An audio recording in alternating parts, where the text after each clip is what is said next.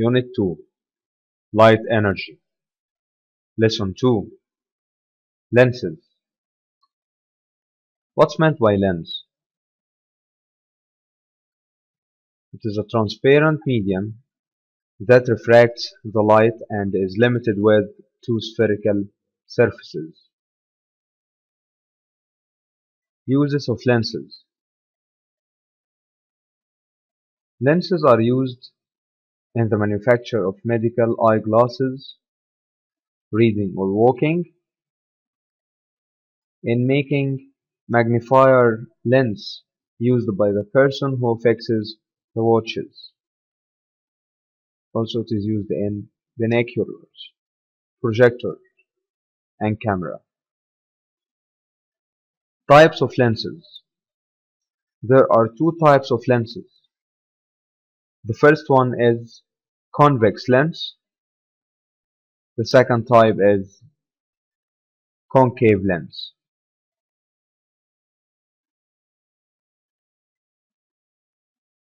What's meant by convex lens or converging lens? It is thick at the center and less thickness at the tip. It collects the light rays falling on it.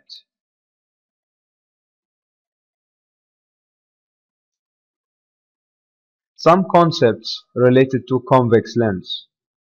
Center of curvature of the lens face, C. It is the center of the sphere where this face is a part of it. As you can see, each lens has two faces, so it has two centers. The second concept is the optical center of the lens, P. It is a point inside the lens, lies on the principal axis in the mid-distance between its faces.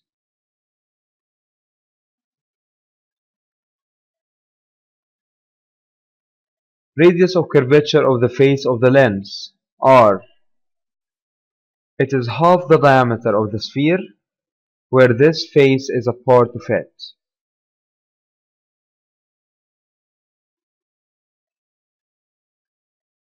The principal axis. It is the straight line that joins between the two centers of curvature of the lens, passing by the optical center of the lens. Secondary axis. It is any line passes by the optical center of the lens except the principal axis. Focus of the lens, F. It is produced when a beam of parallel rays falls parallel to the principal axis of a lens. What's meant by focus of the convex lens? It is the point of collection of the refracted light rays, and it is a real focus because it collects the refracted light rays. The focal length of the lens. It is the distance between the focus and the optical center of the lens, and hence focal length is half the radius.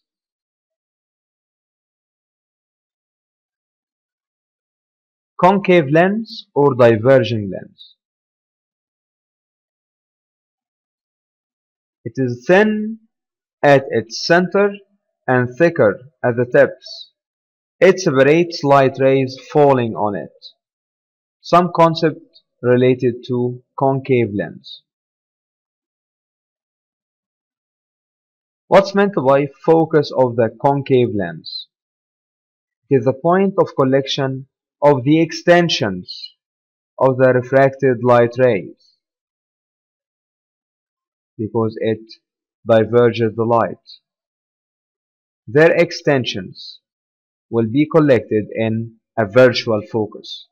This is the focus of the concave lens, which is virtual because it is resulted from the collection of the extension of refracted light rays. Note the following. Each lens has only one principal axis and uncountable number of secondary axes. The lens has two centers of curvatures and two foci. This is because it has two circular surfaces. Rules to determine the direction of the light rays after passing through the convex lens. Case 1. The incident light ray parallel to the principal axis. It refracts passing through the focus. Case 2. The incident light ray that passes through the focus, it refracts parallel to the principal axis. Case 3. The incident light ray that passes through the optical center of the lens, it passes through the lens without refraction. Steps of drawing a convex lens. Step number 1. Use the compass to draw the convex lens. We will draw a line segment of length equal 11 cm.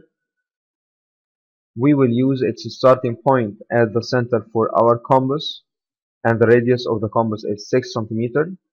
We will draw the first arc by using the ending point of the line segment as another center for the compass, and we will draw another arc, so we have two intersected arcs.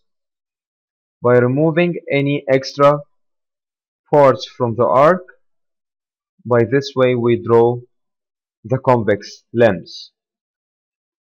The second step, determine the position of the focus, which is at the midpoint between the optical center and the center of curvature on the principal axis from both sides of the lens. The third step is draw a ray coming from the highest point of the object and falls parallel to the principal axis. Thus it refracts and exits from the lens, passing through the focus. The fourth step, draw a ray from the same point passing by the optical center of the lens, and thus it exits from the lens without refraction. The fifth one, find the intersection between the two penetrated rays to determine the image of the lit point. The final step, determine the position and the properties of the image formed.